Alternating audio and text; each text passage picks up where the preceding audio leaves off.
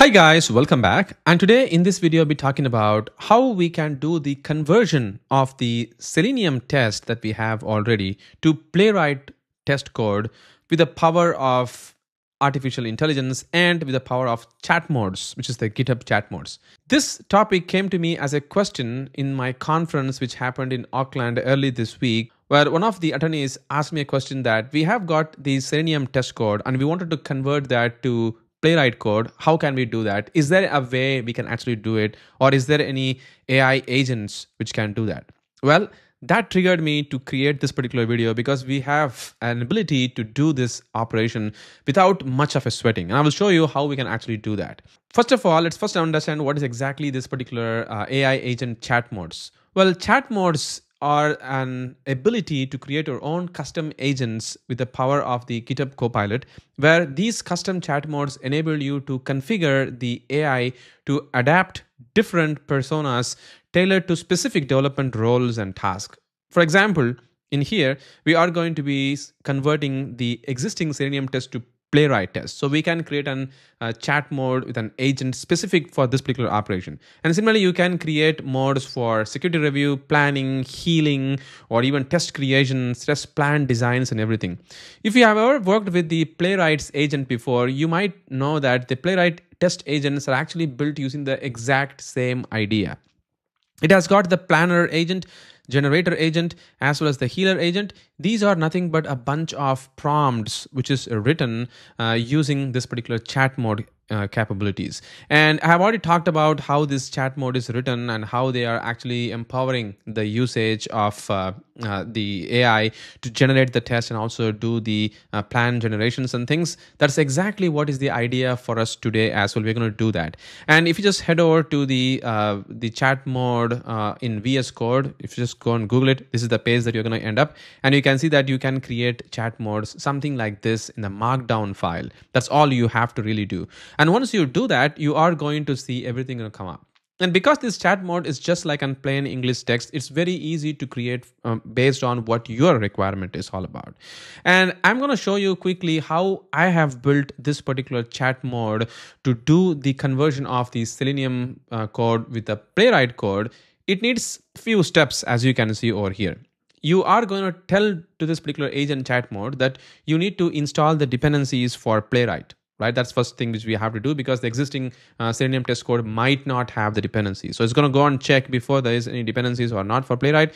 If it is not there, it's going to go and install that. And then it's going to also analyze the project structure of Selenium before it's going to do any of the code change. So it's going to do that as well.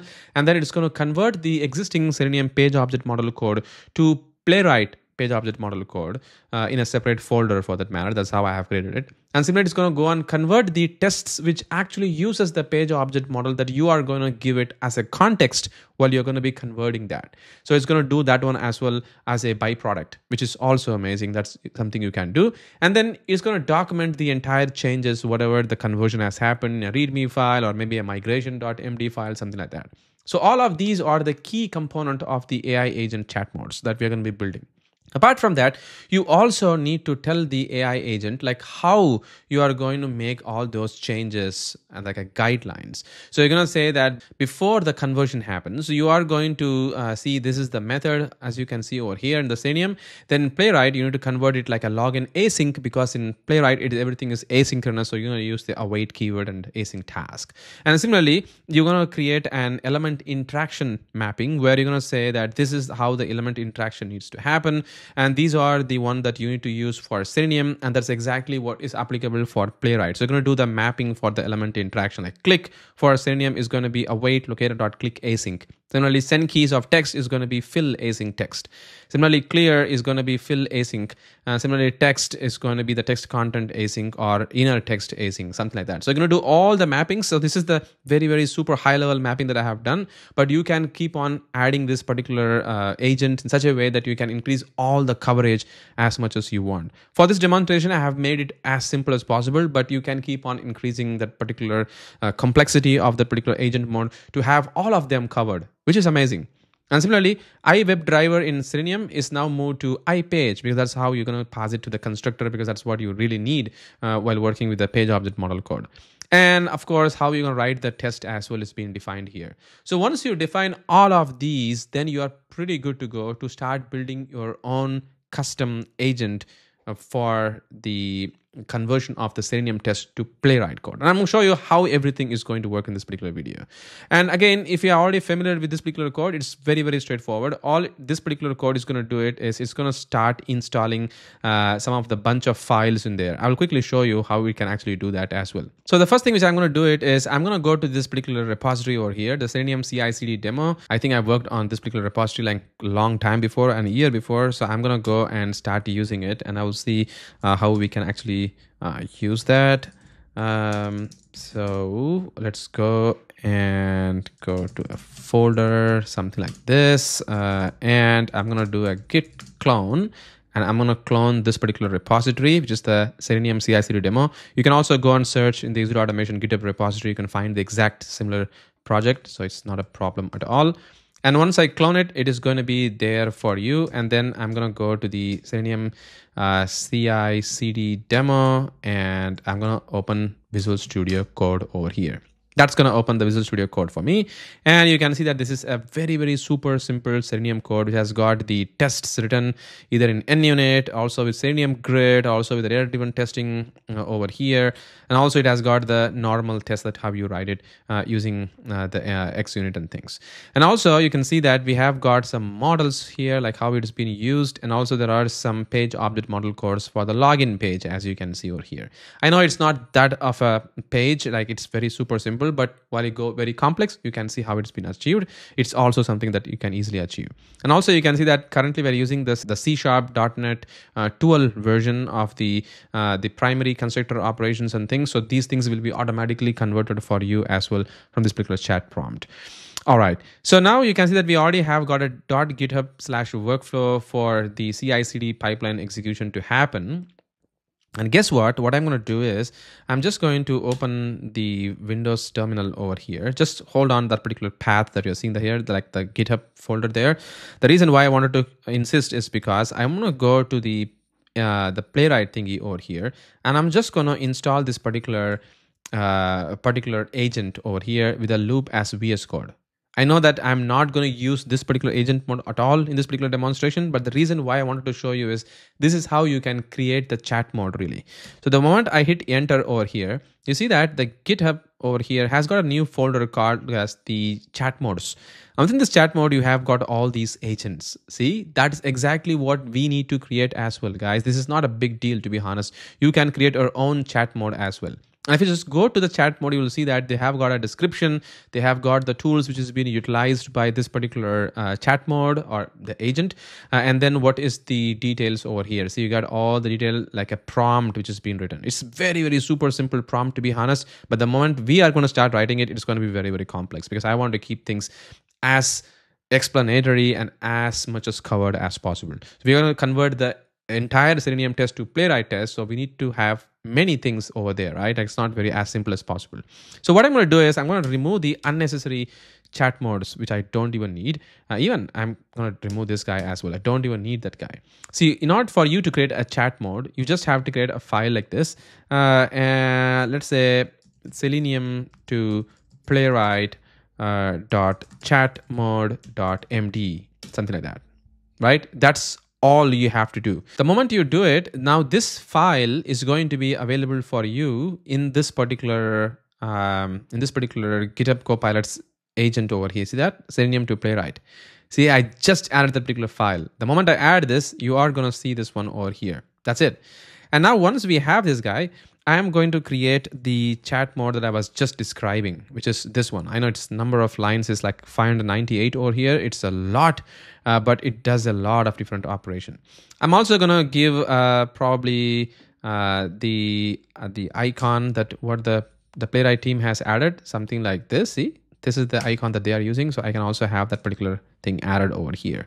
So now my agent will have Selenium to Playwright agent. Amazing. So I can go and choose that and I'm going to start working with it. But before I start doing that, let me show you the prompt that I have written over here to make this entire operation of conversions. So I'm going to say here that use this agent to convert Selenium page object model code to Playwright page object model code in C#.NET. So I'm very much restricting this particular code just for C#.NET, not for Java or JavaScript, because the more and more you make this particular chat mode complex, it will start making more hallucination to your large language model. So have it probably in a different files, like for C#, for Java, for JavaScript, TypeScript, something like that, so that you don't really end up with having multiple different combinations of things in one single file. And it's also very much easy to maintain, or the modularity and maintainability things that you can do it as well.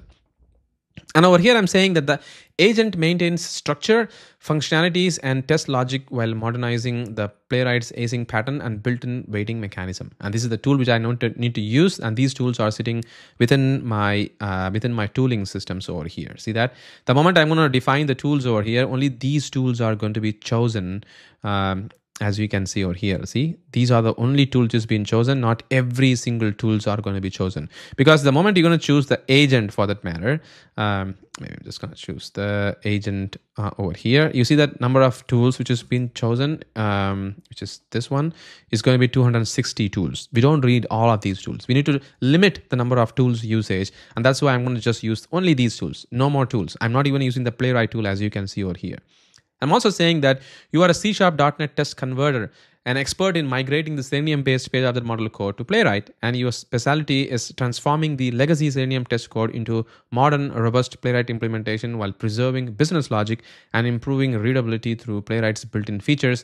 And here's the conversion. See, as I told you, check and install the Playwright dependencies, and organize the project structure like how you wanted to, and analyze the Selenium code structures, convert the pages to their respective test, convert the test class, and inherit the page test NUnit or equivalent for that. And similarly, generate the complete converted code and document the key changes. And this is the NuGet package that you need to install. You can go and change the version here. What is the latest version? You need to probably use that one as well. And then detect the existing test frameworks. Post installation, you need to do all of these. See, change that particular driver thingy from the page object model code, and also how you're going to convert the locators, and how you are going to work out all of these. And this is the coding structure, like how you're going to do it with the Selenium. And once you do the conversion with Playwright, this is how the code should be. So I'm going to write all the code over here. So this is the test code for Selenium. So I'm going to convert the page object model code, and this is the test code over here.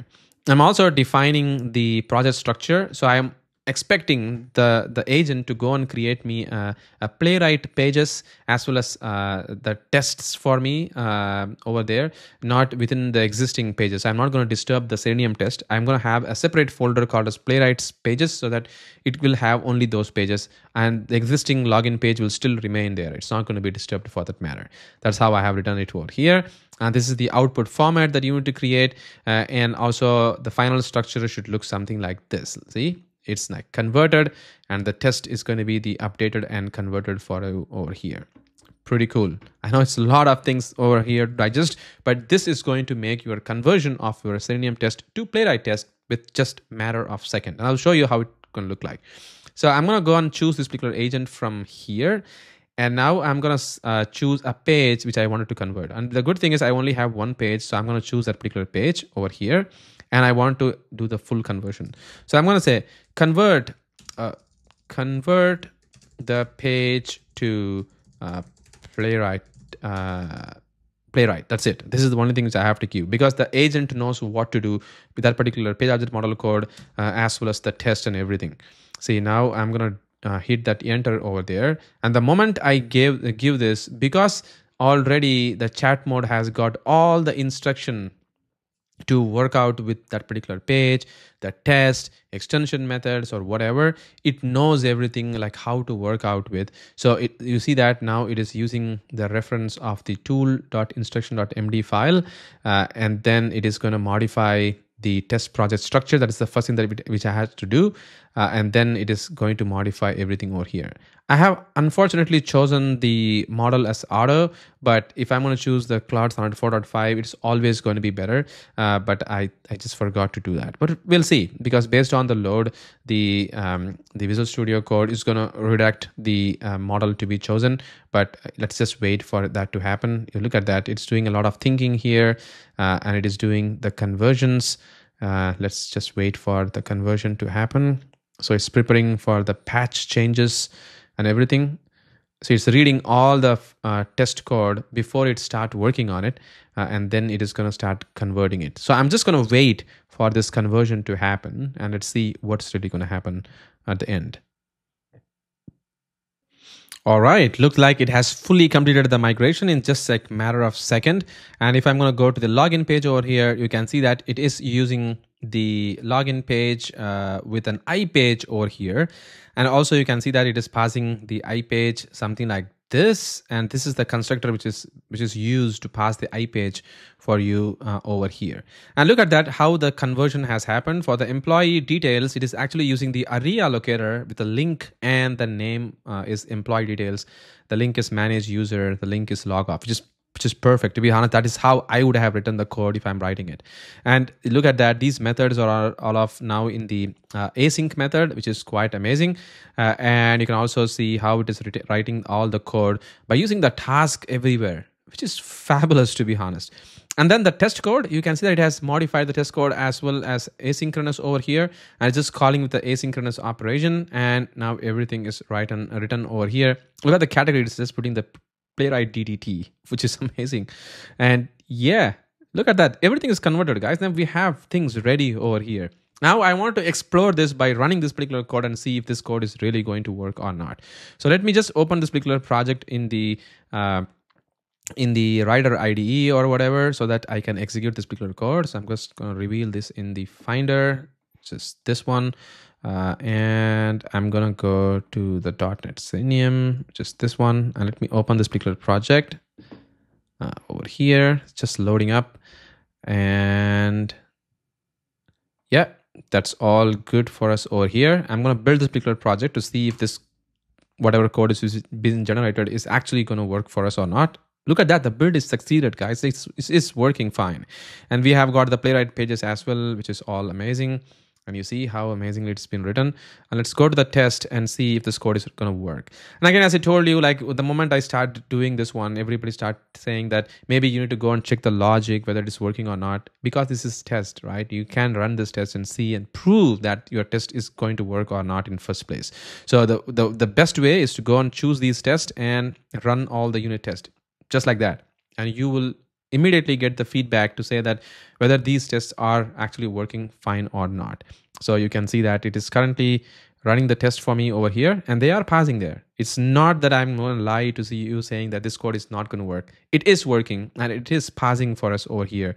And look at that, everything is working. And there are some failing tests. I think they're all expected to fail, because that's how the Selenium test is going to fail for us over here, for there as well. But you can see that already the test is all passing over here. Look at that, it's all just amazingly working, which is amazing. And all the tests are passing for me over here, except few which are expected to fail, because that's how I have written in the Selenium test as well, but they are passing for me over here. We can probably ask in the prompt to say like add more verbose information while you actually convert these tests for me. We can do all of these, but it doesn't matter. You can keep on improving your chat modes like how you wanted to.